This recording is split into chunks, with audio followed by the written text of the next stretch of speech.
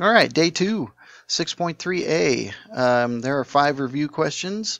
Once again, they should be quick. Please pause your video and do them. It's important that you keep up with these things. Pause the video. All right, here we go. Write the point 3 other ways. So 4, negative 300, negative 4, 240, or negative 4, negative 120.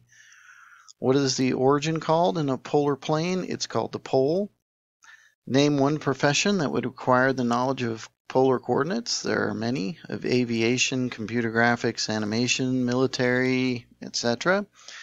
How many triangles? If A is 7, B is 7, and C is 14, there would be no triangles. And the last one, how many triangles if A is 56 degrees, C is 89 degrees, and length B is 19? There would be 2 triangles possible, and that is because the opposite is greater than the height, but it is less than the adjacent. So you have 2 possibles. All right, let's move on here. Talking about today the continuation of polar coordinates in terms of conversions. So our goal today is to be converting polar to rectangular and rectangular to polar coordinates. They want us to change each point in polar form to rectangular form. Yesterday we talked about this right at the end of our lesson, that x is really r cosine theta and y is really r sine theta. So for this one, let's take a look at this first one. Now, r in this case, r is going to be 6, and this is our theta, which is going to be pi over 4. So x is going to equal 6 cosine, because that's what we're talking about, our theta measure, which is pi over 4. That means, what is cosine at pi over 4? Well, cosine at pi over 4 is root 2 over 2. So our x value here is going to be 3 root 2. That's the first one. The second one, y is equal to 6. This is going to be sine of pi over 4. Well, that's going to be the same, because when you're at pi over 4s of some sort, your x's and y's are always the same, which means your coordinates are going to be the same. That would be your y. So your answer is going to be 3 root 2 over comma 3 root 2.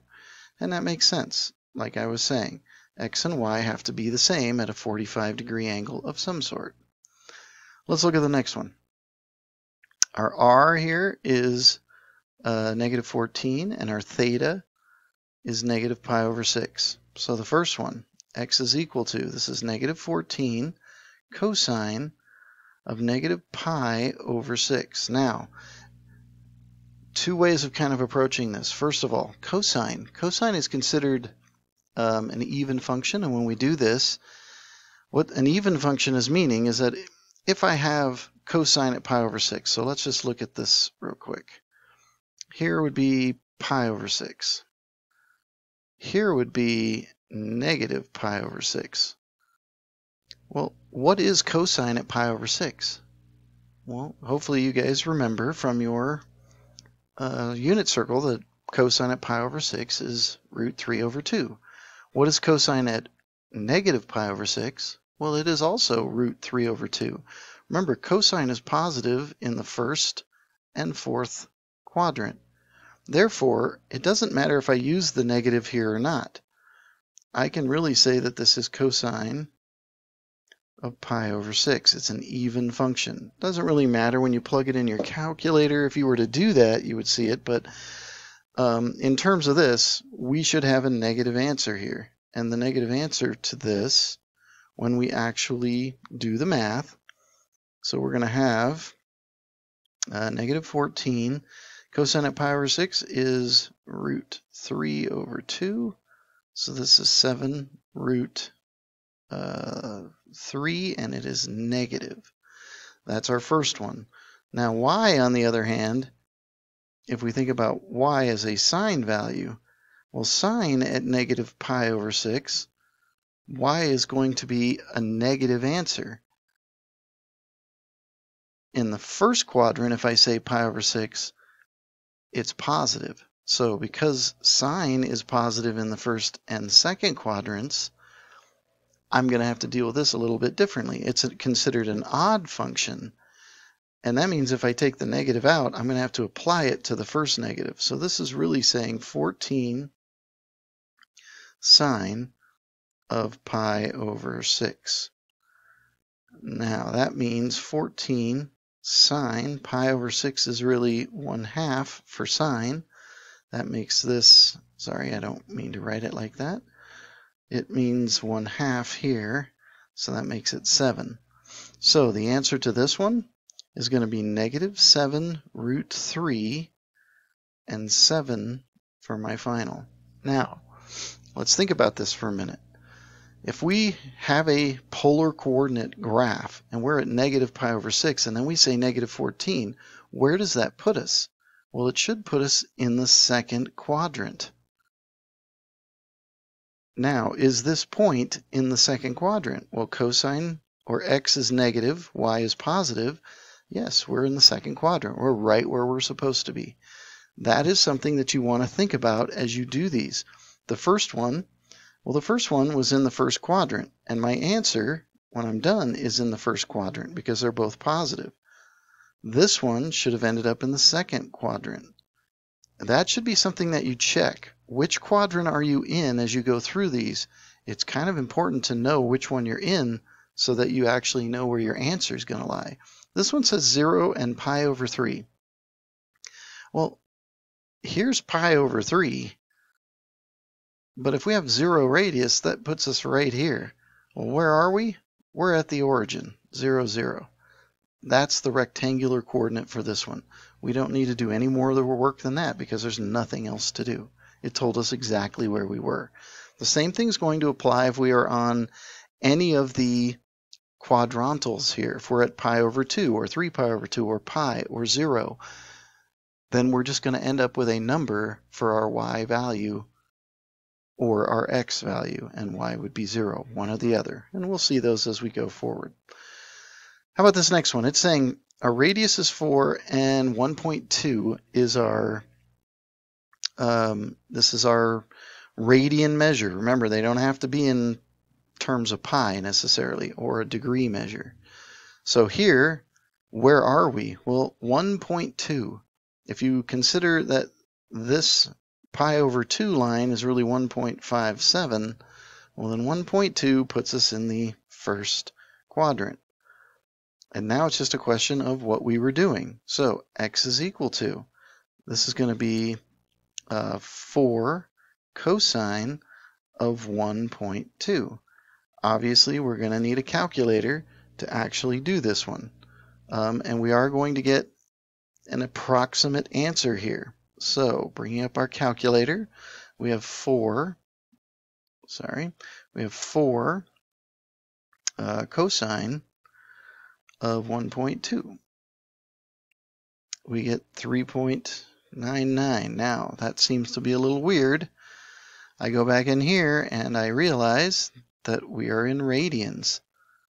Or I mean in degrees. So I got to make sure that we're in radians when we do this because this thing was in radians. And when I do this one, it's going to give me 1.45. So it's approximately 1.45. Now for our y value, this is going to be 4. This is going to be sine at 1.2. So approximately, what are we looking at? Well, this would be 4 sine 1.2. This is 3.73. So our answer to this one, approximately 1.45 to 3.73. Rectangular wise, that puts us in the first quadrant. That makes sense. So let's look at the next one. 22 at 67 degrees. So x is equal to 22. Oh wait, first of all, cosine or angle measure 67 degrees, we should recognize that as being in quadrant 1.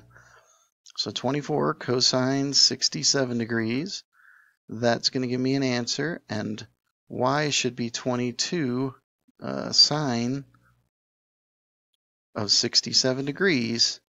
That will also give me an answer. So bring up my calculator again. We have 22 cosine 67. I'm still in radian or degree measure here. I just realized that, so I better go back to here and make sure I go back to degrees. Back out here. Repaste. This is 8.59, so 8.60. 8.60. And then the second one, well, that one's going to be 22 sine of 67. That's 20.25. 20.25. So, our answer, well, it is approximately 8.60 and 20.25. Is this in the first degree or in the first quadrant? Well, it should be, because that's where we have two positive answers here, one for x, one for y, so that should be the case. How about example number 6? So we have a negative 2.3 and we have a negative 178 degrees. So negative 178 degrees, if we think about it, would put us very close right here at negative 178. That's in that one. It's saying it's got a negative, so this one should give me an answer. Whoops, don't want to be there. Should give me an answer somewhere on this line. That puts me in the first quadrant again. Important that you know where you are. So cosine, this one, sorry, not cosine, x is equal to negative 2.3 cosine 178, and it's negative 178 degrees. Now, if I think about this, cosine being an even function, that negative shouldn't make any difference.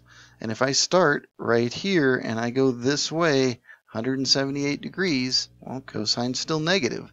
So it doesn't change which way I go here. Putting this one in your calculator, though, you should get the same answer regardless. So approximately there. Y is equal to negative 2.3, and we're talking sine of a negative 178. Well, sine at this value right here, sine is going to be negative at negative 178 degrees. But if I were to try to go from here around, it's positive in the second quadrant. So if I were to take the negative out of this one, I would have to apply it to the front of this one. But once again, your calculator will do the work for you. You don't necessarily need to see that part. So the first one says negative 2.3. These are in degrees still, so cosine negative 178. Enter. Now I'm going to do this just so we understand that I should get the same answer even if I use the positive version here. So I'm going to go back in and I'm just going to say 178 this time. And we see we get the same answer here, 2.30. So it's approximately 2.30 for the cosine value. And if I do the same thing, negative 2.3 sine of negative 178, I get this answer. And if I do negative 2.3 sine of a positive 178, well, now I should get the same answer, and it should be positive. Here it's saying negative, so why? Why would that be the case? Well, in this one, we ended up with this negative answer right here. We'd have to distribute here. So this is where this kind of comes into play. We have to think about this, because if I take the negative out of here, I have to apply it to this, because I know I'm in the first quadrant. There's no doubt I'm in the first quadrant. But if I don't apply it like I did here on the calculator, that's going to be an issue. That's going to tell me then, because here I didn't do that. I took it out of here, but I left it out front. So hopefully you guys see that, and that makes sense here. that if I had taken the negative out of the middle, I can't just leave it out. I have to actually apply it. Either way, my answer is going to be 0.08. So here's my coordinates. They are approximately at 2.30 and 0.08. Am I in the first quadrant? Yes. All right, hopefully we see how that works in terms of converting from polar to rectangular. Now, to convert from rectangular to polar, it's a little bit different. So let's take a look at it, changing from those. We talked about this the other day, that when you change from rectangular to polar, two things happen. First of all, we're dealing with a circle, so we have x squared plus y squared is equal to r squared. And since we're talking about tangents and we're talking about xy's, we know that tangent theta has to be y over x. That's what we have to use to incorporate all of them. And remember, if we're given a rectangular coordinate, we're given an x and a y, so we can only do math based on the x and the y. Here, r is going to be the square root of x squared plus y squared, and it could also be the negative square root of x squared plus y squared. But we're going to have to add, actually I don't know if I want to say it like that. I think r can just be this. And I think here is what's missing is we should have a theta right here. And this should be the inverse tangent of y over x. But we need to add pi when the point falls in the second or third quadrant. Why is that? Well, remember, we're talking about an inverse tangent, and we are locked in with inverse tangent in the first and fourth quadrants. So if the point is in 2 or 3, we're going to have to add to get out of there. Also, keep in mind when you state your answer, we don't really want to state our answer in terms of negatives. You may see them as negatives, but most of the time, your angle measure will be positive when you do these things. And a lot of the times when you're talking about doing these as well, your radius comes out to be a positive. So that's really kind of our goal, is that the radius will be positive and the angle measure is positive. Just keeps everything kind of similar. But remember, we already talked about it. We can change them whenever we want to. So let's take a look here. Starting with the first one, 2, 2. First thing to check, where are you? Well, 2, 2, we are in the first quadrant. Hopefully that makes sense. Now we're going to convert. So we need an r value. Well, r is the square root of x squared plus y squared. And that's going to be the square root of 4 plus 4, which is 8, which then, when we reduce it, 2 root 2. So there's my r value. Now theta is going to be tangent, inverse tangent of 2 over 2. Well, 2 over 2 is really 1. So what's the inverse tangent of 1? Well, that's pi over 4. And remember, we are going to do these in radian measure unless we need to do something different. So unit circle issues, we're going to use radians. If they tell us to do something different, then we will. If it's something where we don't necessarily have an actual value, we're going to use degree measures for our answers. But here, we have 2 root 2 as our r, and pi over 4 is our angle measure. We are in quadrant 1. That is our answer. And remember, we could rewrite these. We could make this negative 2 root 2 and then go around the circle and change our radian measure to suit those particular ones. But for our answers, that's how we're going to see them. Let's look at this next one. Negative 4 over negative 4. Where are we? Well, x is negative, y is negative. We are in the third quadrant. So r is equal to, this is going to be negative 4 squared plus negative 4 squared. That's going to give us the square root of 16 plus 16. That equals the square root of 32. When we reduce that down, we're going to get 4 root 2. This is our first one. Notice it's positive. Secondly, we want to find our theta.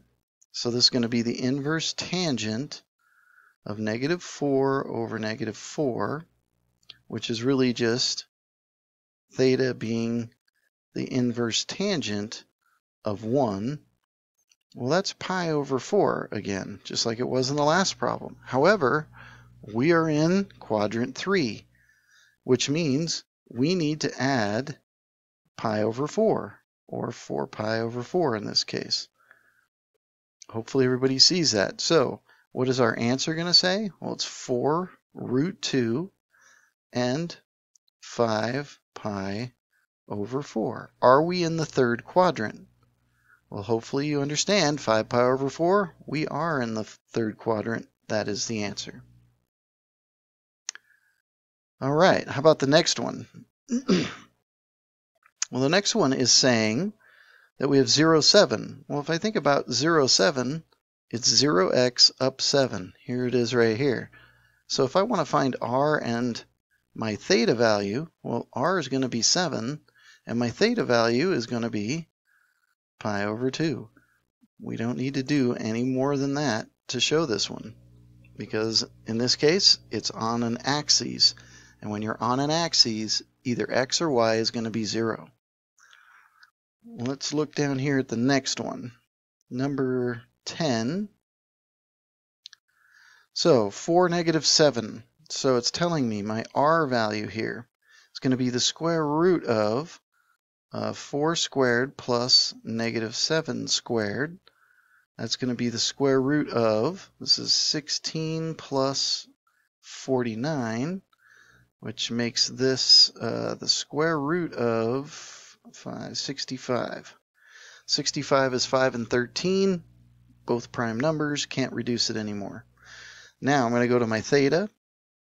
My theta here is going to be the inverse tangent of the y value, negative 7, over the x value. Now obviously this one is not on our unit circle anywhere, so we're going to need our calculator. Whoops, before I forget, 4 negative 7, where are we? Well, x is positive, y is negative. We are in the fourth quadrant. So when I get an answer here, I'm going to get a negative answer, and it really is the angle measure. But once again, to keep consistency, we are going to state everything in terms of a positive r and a positive theta. So I'm going to find my answer, and because I'm going to be in the fourth quadrant, because it's going to give me a fourth quadrant answer, I'm going to add 360. And I'm going to do this in degrees. You should be doing it in degrees. If it doesn't fall somewhere on a perfect thing for our unit circle, then we're going to use degree measures here. And we only use them because my calculator's in degrees. They're just easier to visualize when we come to do these, and they're harder to get an answer when you're just putting them into terms of 1.2 or 3.6 or something like that. So much simpler to do it this way. So we're going to say the inverse tangent of negative 7 divided by 4. Put that in our calculator. We're going to hit enter. We're going to get negative 60.26. So negative 60.26. This is an approximation. So that is approximately, we're going to, remember, I don't want to leave it as a negative answer, even though you're going to see them sometimes as that. Better to just add 360 to it to get your proper positive answer here. So I'm going to take that number and I'm going to say plus 360. We get 299.7, so 299.7 degrees. So what's our answer here? Well, it's root 65 and 299.7 degrees. That would be our answer. Now the question is, what quadrant are we in? Well, hopefully you should see we're right at 300, and 300 would be in the fourth quadrant. How about the next one? X is negative, y is negative. So where are we? Well, we would be in the third quadrant when they're both negatives. So it's telling me then that this is a third quadrant problem. R is going to equal this. I'm going to do this a little quicker now. It's 9 plus 16. So that's the square root of 25, which makes this r equals 5. And then our theta measure, well, we're going to have inverse tangent of negative 4 over negative 3, which is just positive 4/3. So positive 4/3, I'm going to put that into my calculator. We're going to go second tangent, 4 divided by 3. We get 53.13, so 53.13 degrees. And that's an approximation, and since we know our answer has to be in the third, this is a first quadrant answer, so 53.13 degrees plus 180 degrees. And remember, when you're doing this, use the values that you already have in your calculator just to make sure. So plus 180 is 233.13.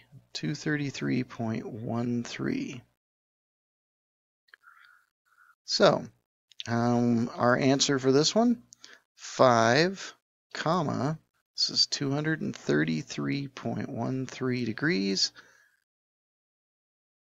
and that's our answer. Now the last one, this is one of those ones I said that since it has a 0 as an x or a y, in this case, here's negative 8, and we have a point right there at negative 8. So what are we looking at? Well, this would be pi, and we have an 8 in terms of our distance from the origin. Remember, it's distance here, radius. So it's 8 and pi. No work to do with that one. Hopefully this makes sense to you guys in terms of conversions. We'll talk a little about conversions a little bit more when we move forward. Have a good one. Bye.